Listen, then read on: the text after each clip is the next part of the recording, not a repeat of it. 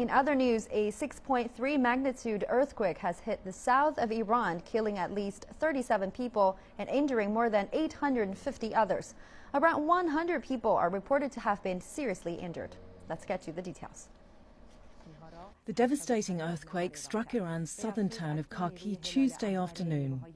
The epicenter of the quake, with a depth of 12 kilometers, was located 96 kilometers southeast of Bushehr province.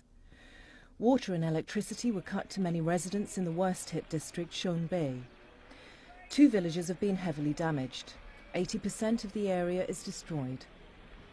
Rescue work is underway with the help of the Iranian army.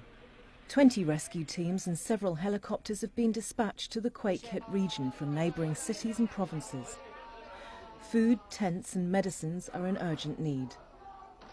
The quake was felt across the Gulf in Bahrain, the United Arab Emirates and Qatar. Workers in the region were evacuated from high-rise buildings as a precaution.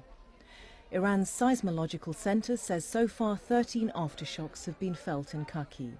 The Bushehr provincial government has announced 3 days of mourning. Vanessa Duffy, CCTV.